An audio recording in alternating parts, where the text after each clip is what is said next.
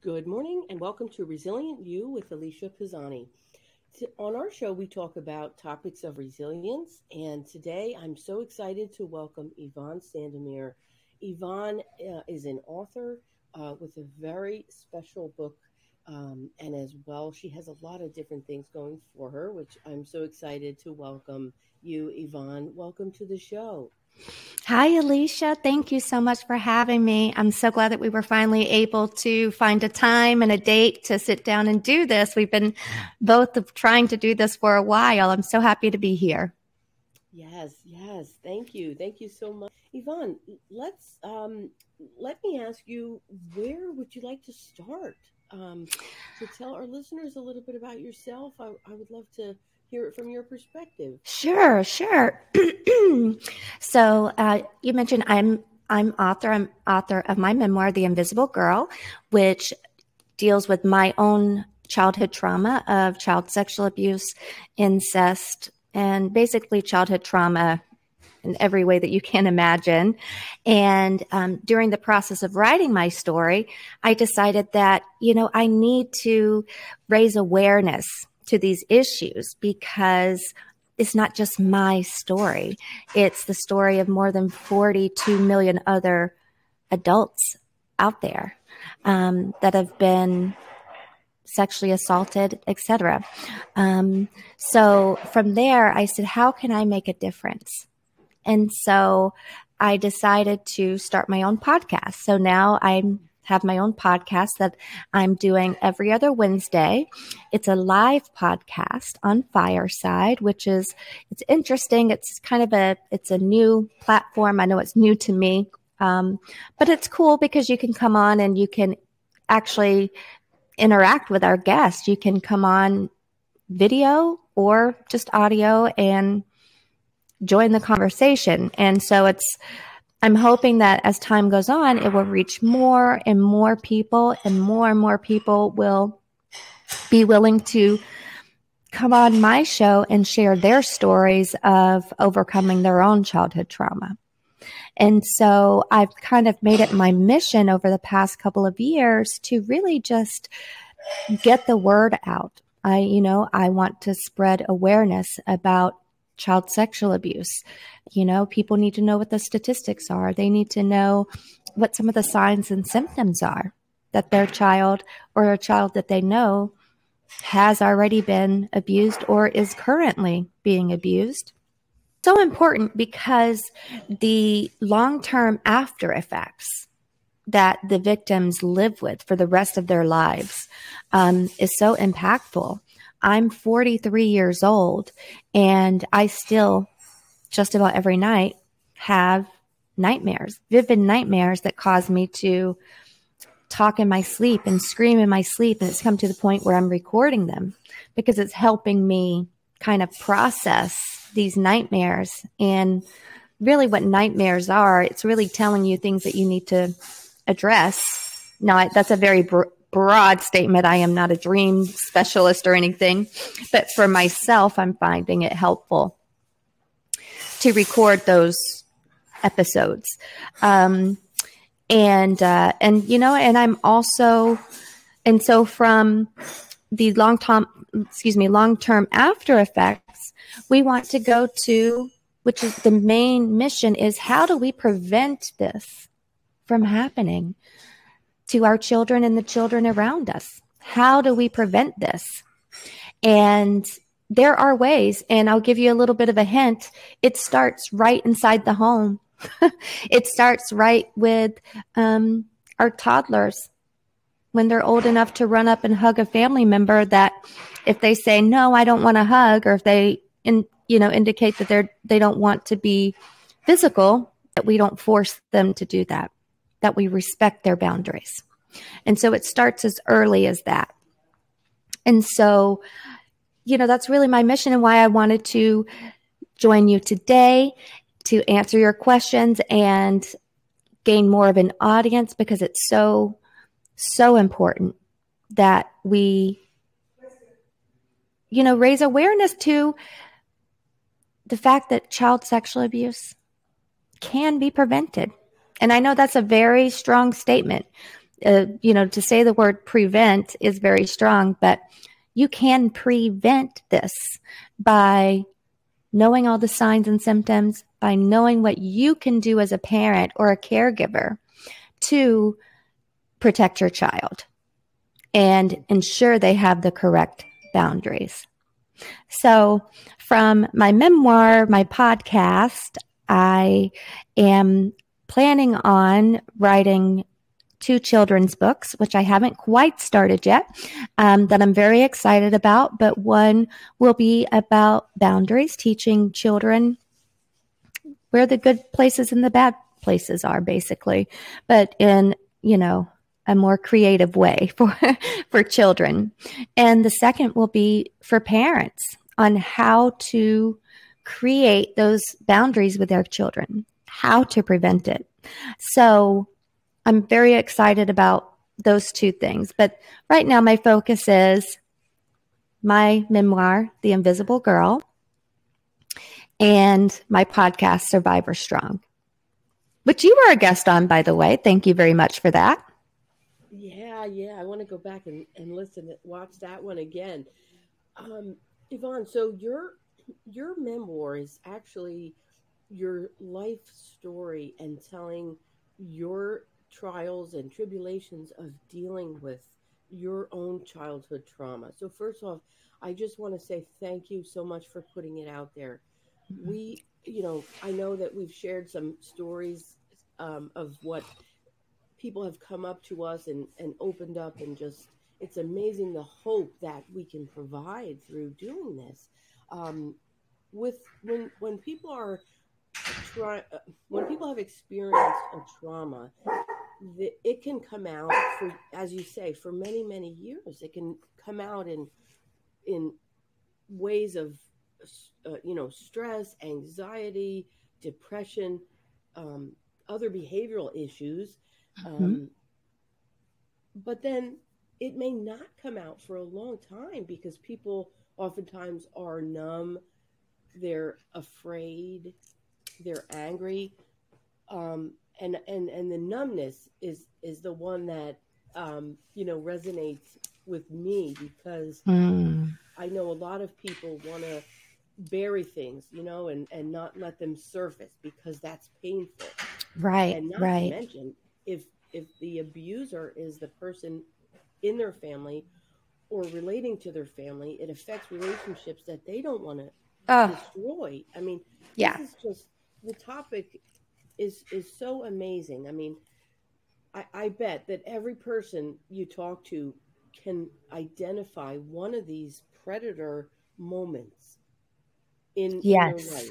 Indeed. Whether it's with even if they're teenagers hanging out together, that teenager can be an abuser or a predator. And so all throughout our lives, whether we're a caregiver or even to protect ourselves, I think it's so important to educate everyone, right? And as you say, it does start in the home.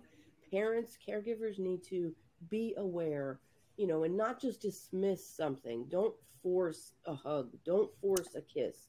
That's right. If Uncle Johnny comes home, and the child runs the other way, or even their eyes, if their eyes dart away, they don't want to interact. Like, that's an awareness, that they should have. And parents, we have to help our children. I'm 50. Ooh, I am 50. I'm 50 now. And my parents' generation, they were removed, right? They were like, okay, kids, go out and play, or go play in the other room. And we would play in the house, and they didn't have eyes on us. And I know that for me, my own children, I have more of an eye on them. And even just the world we live in, it may not be safe to go out and be as free as we were. So I guess to have this awareness, in the mission to prevent the child sexual abuse, it's just, one story, Yvonne, I may have shared it when I interviewed on your podcast. When I was younger, I had a half sister, and I slept over her house, and I wasn't asleep yet. We were sleeping in a room with 2 beds, and her father came in, and I felt this presence, and it was dark in the room, so I couldn't see his face, but I felt his presence. And, you know, I guess that's the thing I want to bring to someone's attention. If you let your child sleep over someone's house, you may not know who's in the house. You may not know what goes on. And if the predators are drinking, doing drugs, hopped up on something, then they're not going to show their true colors when they're sober, when they get dropped off. Oh, hi, okay, yeah, see you later. Well, you just don't know. Not to say that they can't sleep over, but it's something I think that parents need to be more aware that this can happen. Oh my gosh. Teenage brother. It doesn't have to be what they might think of, right? You can pull up on your app the people who are released from jail, right? Who live in your area. But what else? I mean, there's so much that people can be aware of, Yvonne, in your expertise. What else do we need to share with the listeners? Oh my gosh. First of all, I love that you brought up the app that people can look and see who's in their area, because that's very important. But the most important thing, what I want people to understand, is the people that you know, love, and trust are the people that are most likely to abuse your children. That's what I want you to hear. It's not stranger danger. It's not people hiding in an alleyway. These are people that you know.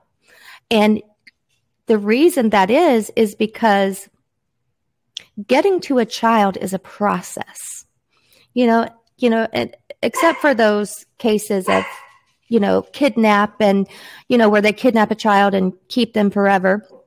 These strangers, which is very rare or unusual, but so it's important for people to understand that getting to a child is a process. And that process, the very first step normally is to gain the trust of the parent. They have to gain the trust of the parent before they can gain the trust of a child. Because what many people don't understand is the child is looking to the parent as a guide as to who they should trust. So if, this person gains the trust of the parent, well, of course I can trust this person too, right? Because my parent trusts this person. But the things that we have to look out for with these people is they gain the trust of the parents, and that's when they start maybe asking for quality time with the child, whether it be through music, sports, video games, whatever it is. They will find a common interest that they can use to get closer to the child. And when they find that common interest, that's then an excuse to take the child away from the parent. Oh, can, Tommy come play video games today at my house? Hey, can Tommy go on an overnight trip with me so we can go see this band that we both really like? Oh, hey, can Tina, can she come spend the night and watch movies with me because we like the same movies?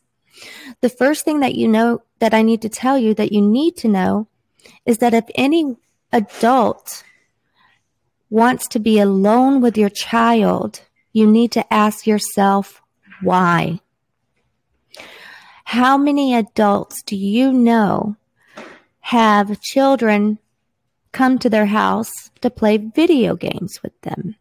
That is not a normal relationship between your child and an associate, someone that you know.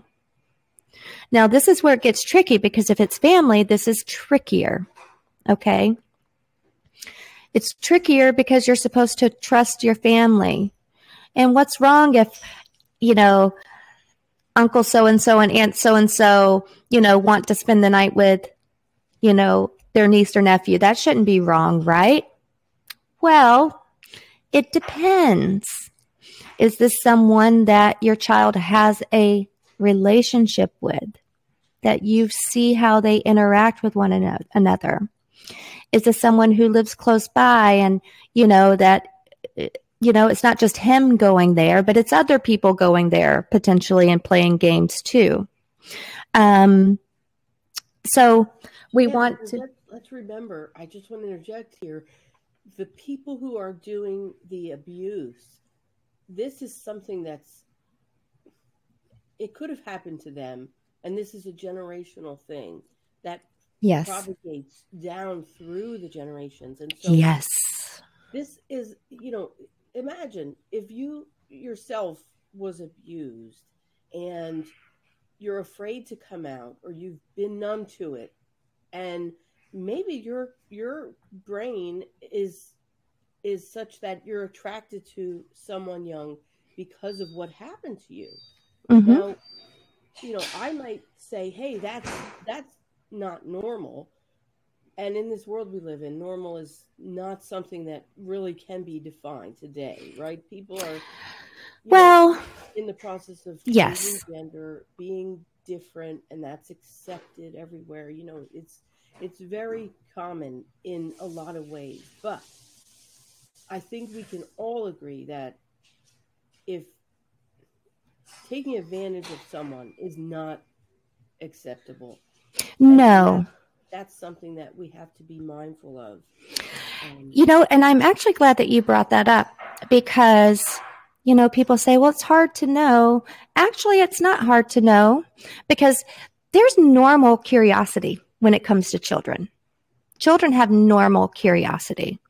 It's not a red flag necessarily if your child, if they come into the bedroom while you're changing and they stare at you at your private parts, or make comments about your private parts, or interested in touching your private parts, because that's completely new to them.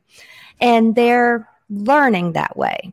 Now, the difference is it every single time you're naked? Is it is it something that's a problem that even when you're clothed, they're trying to get to you, they're trying to touch you, they're trying to, explore? That's a red flag.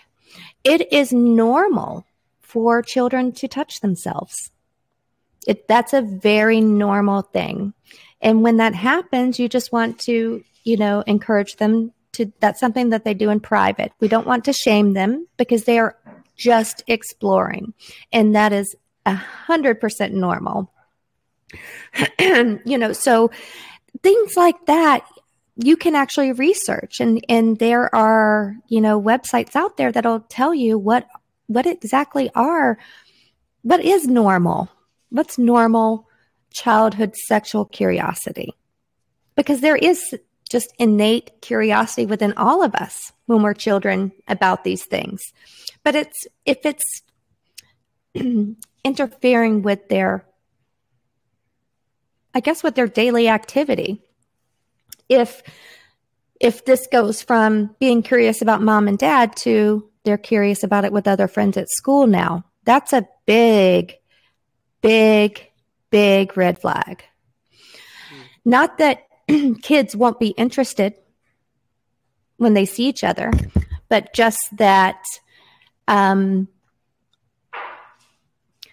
kids do to other kids what's done to them. So that's less of a curiosity and more of a replay of what has happened to them, and they want to see how other kids react to it.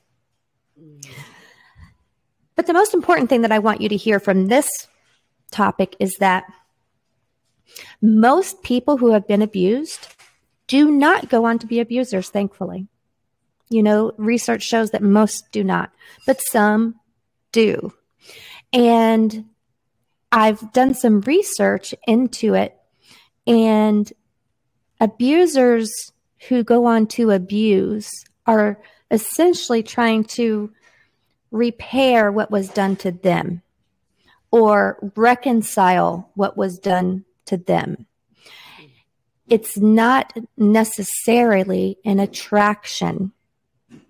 This is what I need to make clear. It's not that every person is sexually attracted to children. It's so many abusers are acting out the abuse that they endured as kids. But one thing that I do want people to look out for is if their child is doing overt sexual things to themselves, such as in the middle of a room, do they bend over? Does your son ever bend over? And this might sound graphic, so a little warning ahead of time, but does he spread his butt cheeks or try to insert something there as a way to play? Because when kids do that in front of you, they're trying to tell you what's happened to them, and they do it by reenacting it in front of you. And so this behavior that you might see within your child, this overt sexuality, it could be their way of telling you that they're hurt and they need help. And that's what we need to be on the lookout for. You talk about this play, and I have been a behavioral specialist working with children, and there was this one child that I had, and one-on-one I was working with her, and then at the daycare I was working with her, and I didn't see any signs of anything like that. But then there was one day when her sister was home, and we were playing a game. I forget what it was. We were playing a game together, and the girl, who was 4, she got bored of the game, and instead she took the game piece and Mm-hmm. spread her legs and said, "I'm going to put this in my vagina." And I said, where did you hear that word? And the other sister kind of giggled, and and I said, game pieces are for playing the game. And then I went on, but hearing this, what you just said, would that be something to be concerned about? 1,000%. 1,000%. 1,000%. Yeah.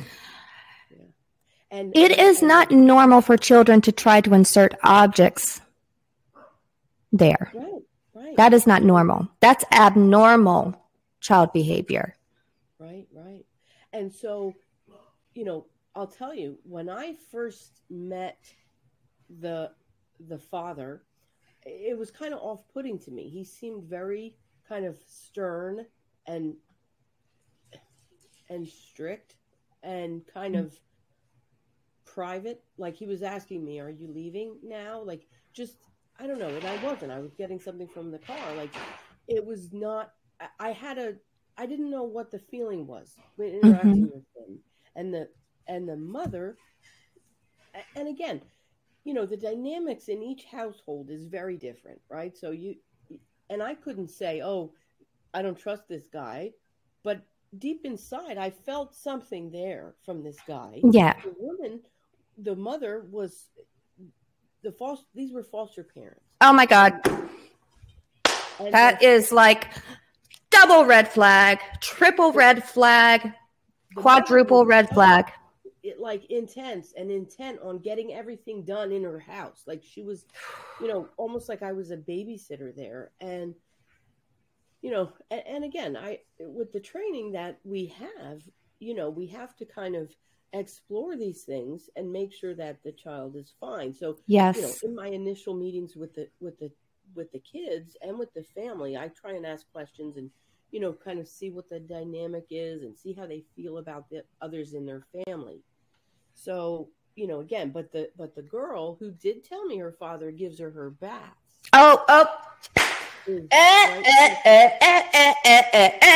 Red flags all over the place. Woo, red flags. This is a foster father, right? Yes. And here comes entering things into,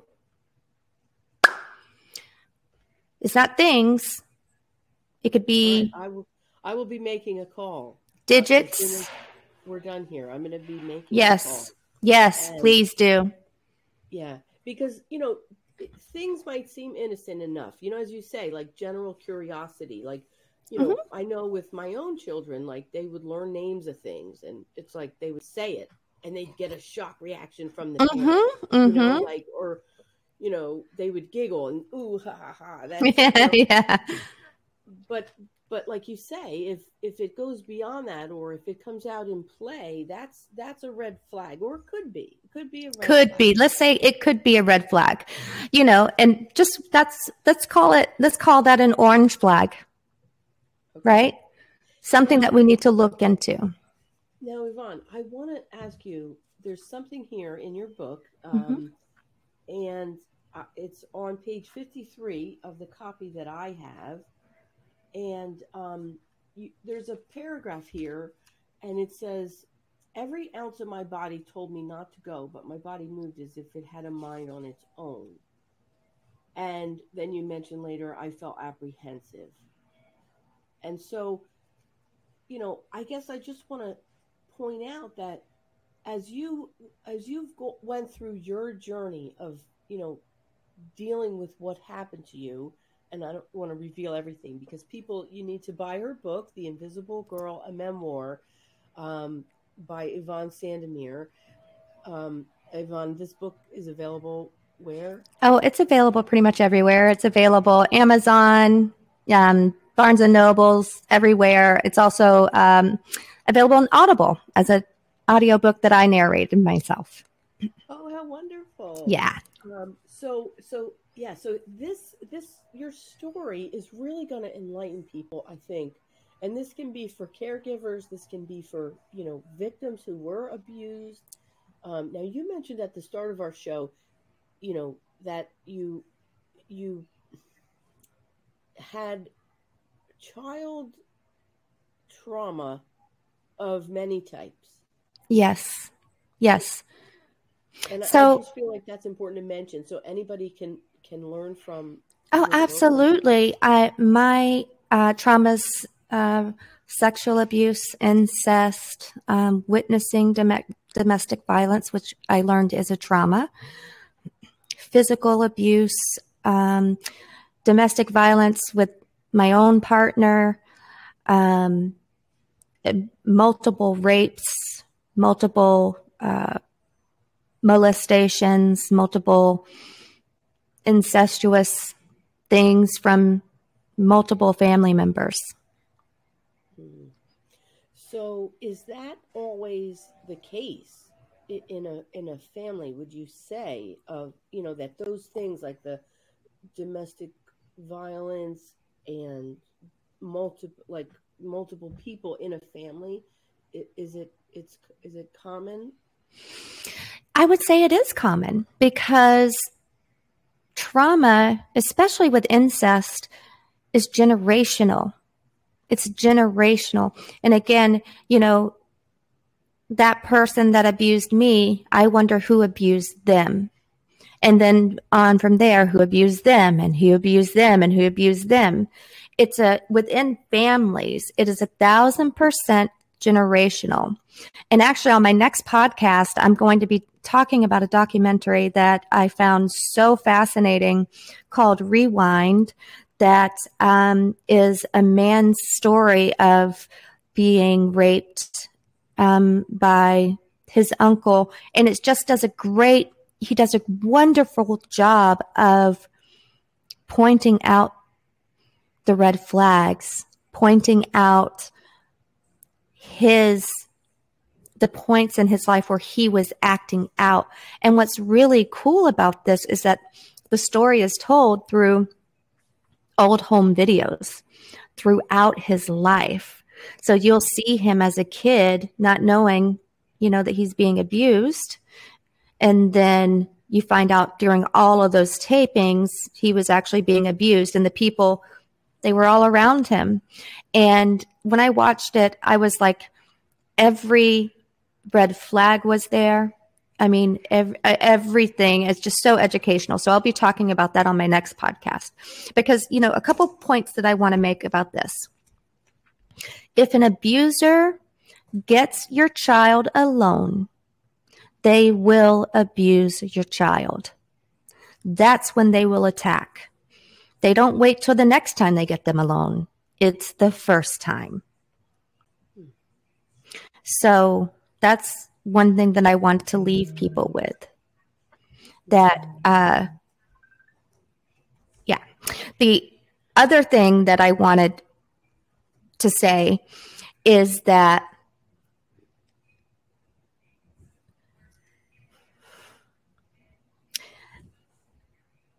survivors beat themselves up a lot because of normal negative after effects that they have from their traumas.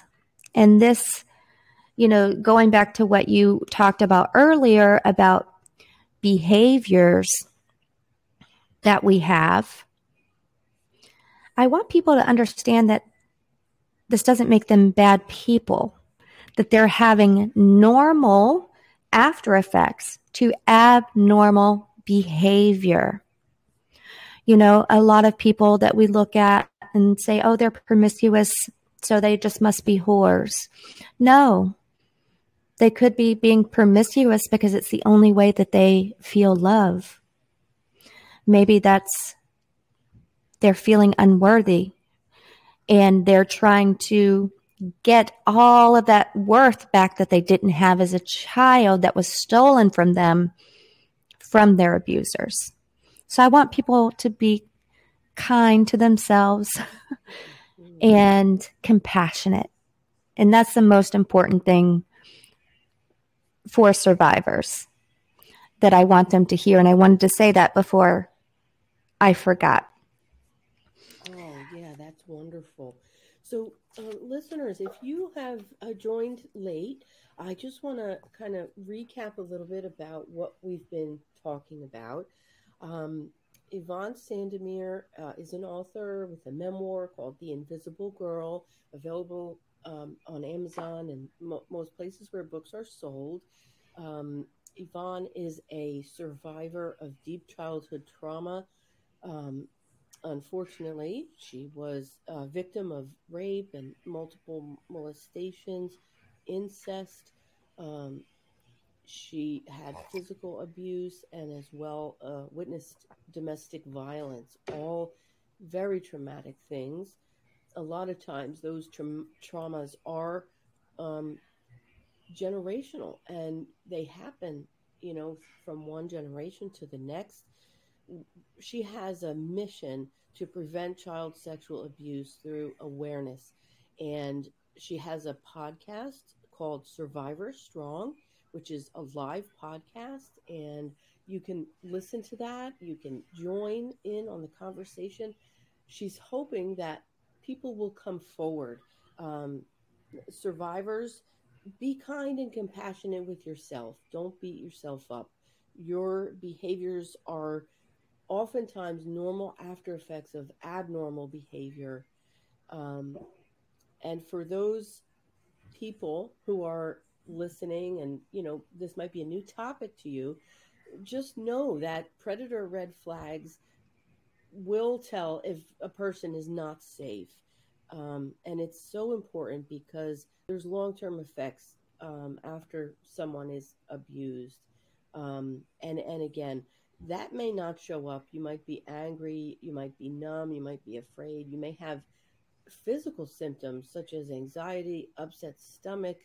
You might be acting out in certain other ways. If you're promiscuous, it might be the way that you're trying to reclaim that worth that you lost if you were abused as a child. And folks, this starts as a toddler. Like if a toddler doesn't want to engage or interact with a family member or someone, don't say, oh, it's just a hug. Oh, it's just a kiss. Give them a kiss. No, don't make them do that. Don't make the girl and boy hug either. Or yes, that's another thing where the kids are. Anyway, there's so much to this, Yvonne. We might have to have a part 2. I think we might need that because there's so much to it. It's just, there's so much to it. Yes. Yvonne, we're excited to hear that you have plans to do a children's book on boundaries and as well for parents. I think that would be a wonderful compliment to your story. Now, the other thing that Yvonne has educated us on is that getting to a child is a process, and people that you know, love, and trust are the danger. It's not the people hiding out in the alleyway, jumping out, stealing, and grabbing you, although that might happen. So be mindful everywhere you go. Yes, still.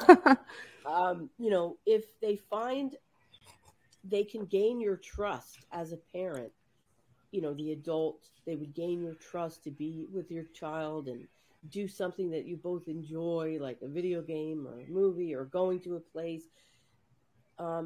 They find an excuse to take the child away, get them alone, and then they will abuse them the first time. It's not something where they'll wait and do it, later.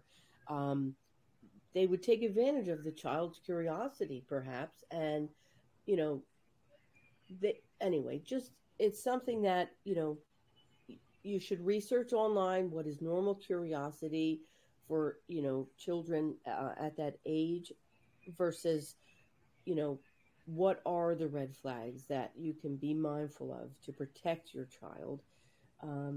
Yvonne, I know that we're running short on time, but do you have a few moments to read from your book? Sure. Yes, let me just grab one. Sure, because I would love to hear it. I know that there's another near the end of her book. There's a certain topic which is just amazing, that really kind of sheds light to talking about your feelings, dealing with it, and using your support system. So, I just want to put this out there. If you've been abused and you haven't come forward and you haven't dealt with it, use Yvonne's story and experiences to know that you can come out on top, you can deal, and you can heal. Absolutely. And that's the most important lesson that I want people to understand, is they can absolutely heal and grow from whatever's happened to them. And I think that I'm actually going to read from the final chapter, Reflections, because it gives about a lot about my, what I learned overall. And so this is chapter 18, entitled Reflections. It starts on page 211. I realized that if I had any chance of being happy at all, I'd have to give in to the healing process. I knew unburdening my past through therapy was the only path to laughter, self-love, awareness, and happiness. Sometimes we just need extra reassurance. We need to know everything is going to be okay. We need to feel safe enough to wax and wane with the flow of our emotions. That vulnerability is an inevitable part of healing that no one can ignore. I had that opportunity thanks to my husband and my support system. Don't want to give away the names just yet. I had the time to discover who I am for the first time in my life and move forward from my past. I stepped out of a world that was once so clear into one that seemed unfamiliar. I'm learning new ways to live a life full of love, laughter, and family. I don't know how far you want me to go. One more paragraph? So Yvonne, at that, I just want to, take a moment that, it's a process. And again, as we've mentioned, it's difficult. You may, not want to face those feelings, but imagine that, to be able to live with joy and laughter, yes, and self-acceptance again. It's, it's important. And for those who might be alone out there, I have to mention my book, Emotional Strength Explained, is a good tool that helps you if you're at the beginning stages of dealing with your feelings or emotions, if you're open to making a change. It can really help put things in one place, give you some structure to deal with it.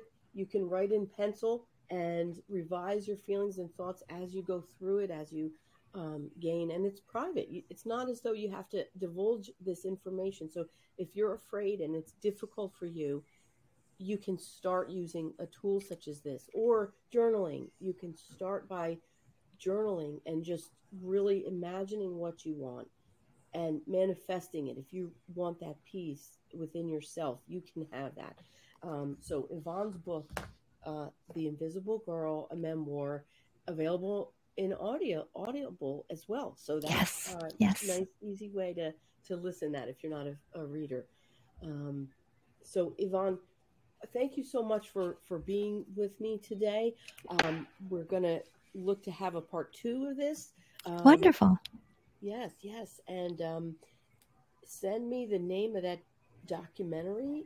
Yes, I will send that to you, that information, and I'll be discussing it on Wednesday. So if you have time, you can hop on and hear about it too. But the documentary is entitled Rewind. And, just for anybody else out there that might want to, let me just tell you who it's by, because his name is a little unusual. To join on Wednesday, what is the address of your podcast where they can find you? Oh, that's great. Actually, they can find me on Fireside, and they can just find me using Yvonne Sandomir that's my tag, and the podcast is, again, Survivor Strong. Wonderful. So this week on Wednesday, she'll be discussing the podcast Rewind, and it's a wonderful example. So join her podcast this Wednesday. And what time is that? It's at 7 p.m. Eastern Standard Time. And before we go, I just want to mention that Rewind, the director is Sasha Joseph Newlinger, and that's Neulinger, just so you have the full information about the documentary. Wonderful. So, Yvonne, we'll look forward to your podcast this week. Remember, folks, you can join. It's a live podcast. Join the conversation. We're looking to spread awareness on this important mission to prevent child sexual abuse. Yvonne, thank you again. Thanks for writing your book, telling your story, and for being a guest. And again, we're looking forward to what comes next for you, and definitely need to meet with you again. We need to talk about other topics. I agree. Yeah. I agree. 1,000%.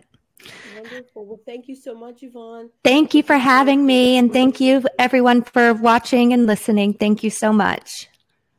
Thank you.